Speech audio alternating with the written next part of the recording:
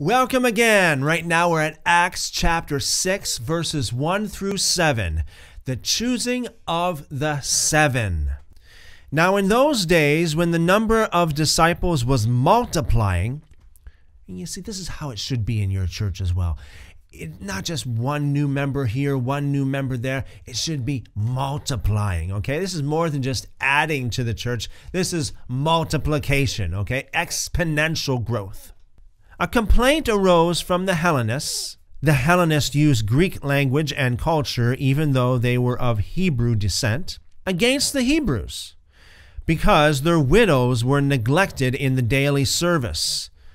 That is a very serious charge. You do not want to neglect the widows, nor the fatherless, or any people that are needy. These are people that are very close to God's heart.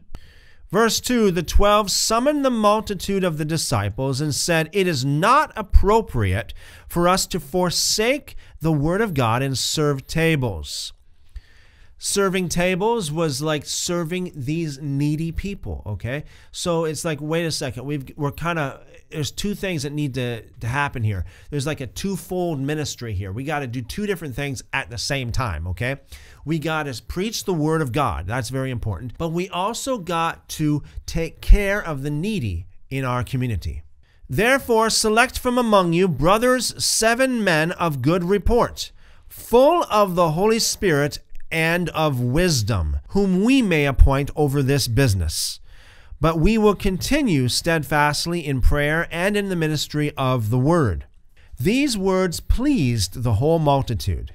They chose Stephen, a man full of faith and of the Holy Spirit, Philip, Prochorus, Nicanor, Timon, Parmenas, and Nicholas, a proselyte of Antioch, whom they set before the apostles. When they had prayed, they laid their hands on them. The word of God increased, and the number of the disciples greatly multiplied in Jerusalem. Very significant that their numbers multiplied in Jerusalem, okay? And how we need today the numbers to be multiplied in Jerusalem. The number of those who would join with the disciples.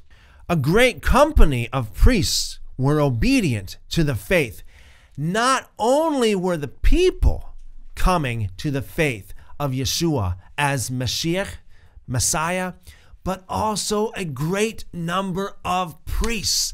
This is extraordinary. This is like a revival amongst the Jewish leaders, the rabbis of today. You know, this is awesome. Typical modern day Christian doctrine hinders the Jewish man to come to faith because they're so detached from the Jewish roots. Don't forget, the Messiah, Yeshua, Jesus, the Christ, is Jewish, 100%. All the apostles, Jewish, 100%.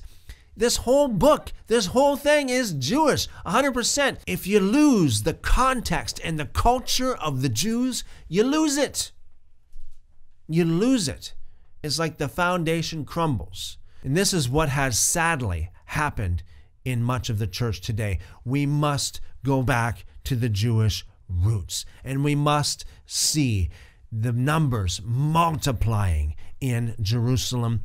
Those who have been added to the faith, those who have joined the army, so to speak, that boldly believe and boldly proclaim Yeshua as the Messiah. Seek him and you will find him.